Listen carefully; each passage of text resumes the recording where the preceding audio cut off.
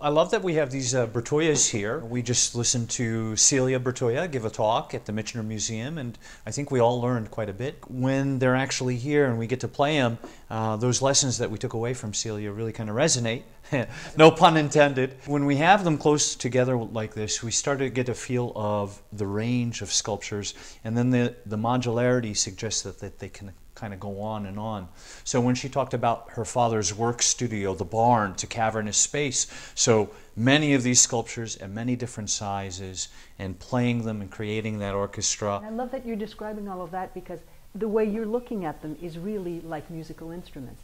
And we have gotten to see them so much as sculpture. I couldn't agree with you guys more. One of the ways I'm experiencing that through our clients is when they often ask about the symmetry of the grid, right? The symmetry of the rods. And I feel like that question kind of misses the point of them being musical. It's like a color question. It's kind of hard to describe that until you actually pluck them.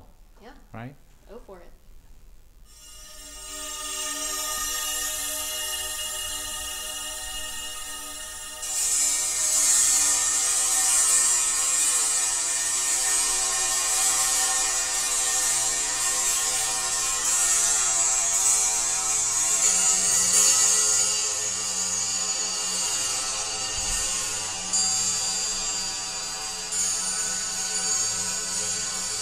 I think we should sell some chimes to Notre Dame.